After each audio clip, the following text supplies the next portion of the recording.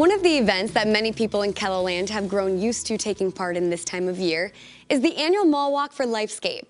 Only the past 2 years, COVID has thrown a wrench in plans for the event, leaving organizers to pivot and get creative in order to keep this key fundraiser doing just that, raising money for a very worthy cause. We're being joined by Julie Game, the Director of Communications with LifeScape, and Deanna Kruger, who is the President of LifeScape Ambassadors Group. They're joining us today to tell us more about how the Mall Walk is going virtual for the second year in a row and how you can help make wishes possible for children and adults at LifeScape.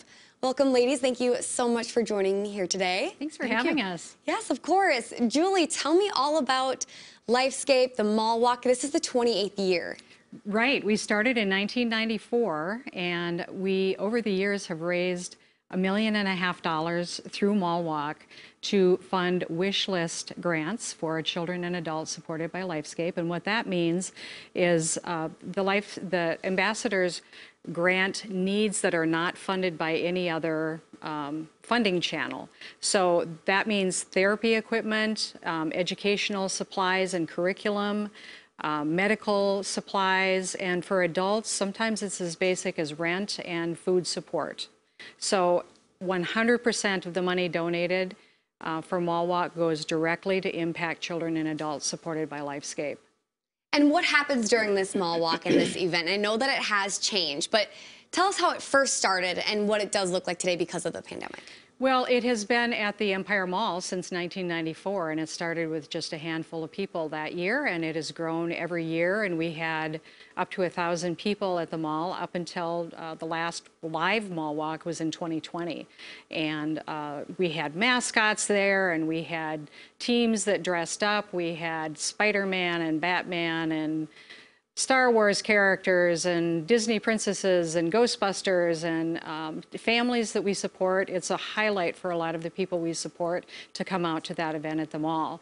In the last 2 years, because of COVID, to keep everybody safe, we've gone to an online version at lifescapemallwalk.org. Let's go through the details now so that people can mark their calendars if they want to get involved. And even though it does look a little bit different, hopefully by next year it can go back to being at the mall. But for sure, when is this all happening? So people can jump on lifescapemallwalk.org right now and make a contribution, start a team, join a team. But then at 11 a.m. on Saturday, February 5th, you can tune in to lifescapemallwalk.org or LifeScape's main Facebook page and watch the cyber event live. All right. Well, Deanna, I want to talk about the gift with a $30 donation. Yes, for any $30 donation, you will be receiving a Mall Walk beanie. Very nice, warm beanie. So hopefully on the day of the event, if you are choosing to join us live or virtually, you will see us wearing these and you can be wearing them out on your walks as well. And the wish grants, I mean, a big part of this, what does this really make possible for LifeScape? The wish grants really benefit all the kids, the adults. Like Julie was saying, some of the equipment and things that they don't get through other avenues, we are there to be able to support that. Be able to bring those gifts, those instruments, whether it's maybe curriculum for education, to them. And when it comes to being an ambassador, what is your role? And this is the 70th year, so you guys are celebrating big too. It is a big year for us.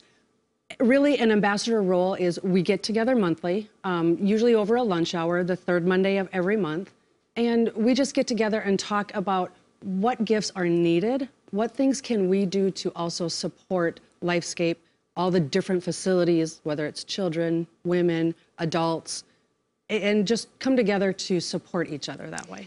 And what inspired you to become an ambassador and get involved? For me personally, it was through friends that had introduced me to it, Kim Heyer and Rachel Quintanilla. And really, I just like to help and support those people that they don't have the choices, they don't have the options, and they need the equipment. They need to have people talking and helping them.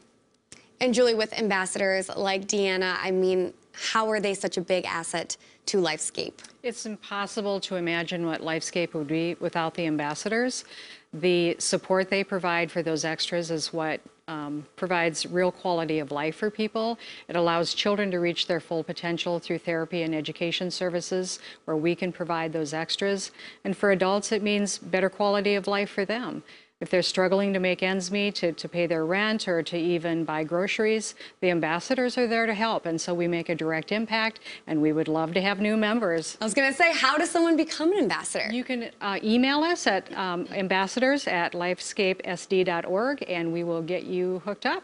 And how many hours should someone plan to, be putting into this as far as if you are an ambassador? Really, that's your personal choice. We don't require you to do any amount of required hours or time. We ask that you would join to the ambassador luncheons once a month. But again, it's really when we have these events is when we ask for help. We have this one, and then we do have another one in the fall, which is One Autumn Night. Those are our two biggest fundraisers. But really, it's really what time you want to give.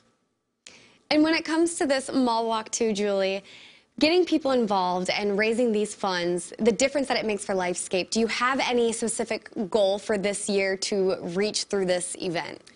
We have shot for $100,000 each year, or in the past several years, and we've made that goal and a little beyond some years. The cyber event online has made it a little more challenging. We made not quite $86,000 last year.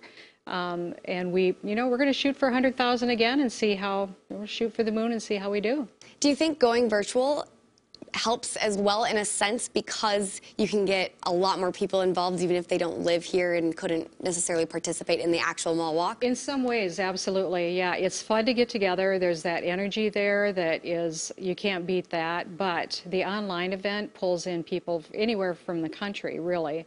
And we have a team in Sioux City, and because we have a clinic in Sioux City, we have a clinic in Rapid City, and they benefit as well. So we are hoping that this online version reaches people to help them understand the impact and how far the reach is, and that they'll get involved too.